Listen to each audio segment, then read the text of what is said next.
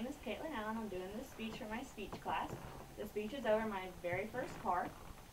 In the summer of 2010, I got a hand-me-down car. I got a white '07 Nissan Altima. The car I got from my mom back in the summertime. She had it for a while and we didn't have the money to buy a car, so she went ahead and gave me that car. My most memorable moment would have been my driver's test.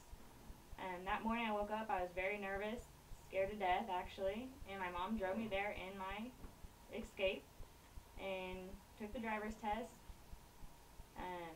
When it came to parallel parking, I absolutely failed it, 100% failed it completely. Come to find out, I did pass the test though. I got my driver's license and I was excited. I really didn't think I was going to pass the driver's test, but I did. I felt freedom. I could go anywhere I ever wanted to go now, and I didn't have to rely on anything else. Other than that, that was my best memory with it, and I have a picture of the car. This is the car. It's been a very reliable car. I haven't had no problems with it whatsoever, and I'm thankful that I actually had a car when I turned 16. Thanks.